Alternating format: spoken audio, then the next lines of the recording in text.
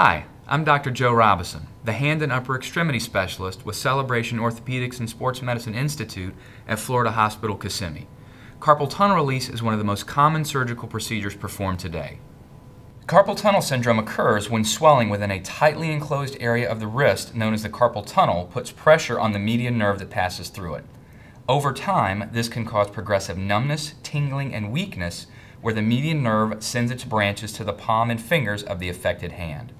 A tough band of tissue, called the transverse carpal ligament, stretches across the wrist, forming the roof of the carpal tunnel. A carpal tunnel release is a surgical procedure in which this band is cut, releasing pressure on the nerve and relieving the symptoms of carpal tunnel syndrome as the nerve heals. There are two common ways to perform the surgery. In the traditional open procedure, the surgeon begins by making a single incision in the palm and wrist.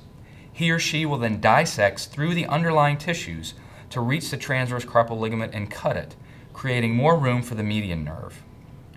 Newer, minimally invasive techniques require only one or two tiny keyhole incisions in the palm or wrist rather than a single, relatively large incision. It is designed to produce a shorter and less painful recovery period. I do this procedure using a single incision in the palm. After making the small incision, I insert a fiber optic device into the carpal tunnel.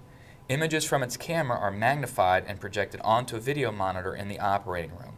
This allows me to confirm the location of the transverse carpal ligament and median nerve.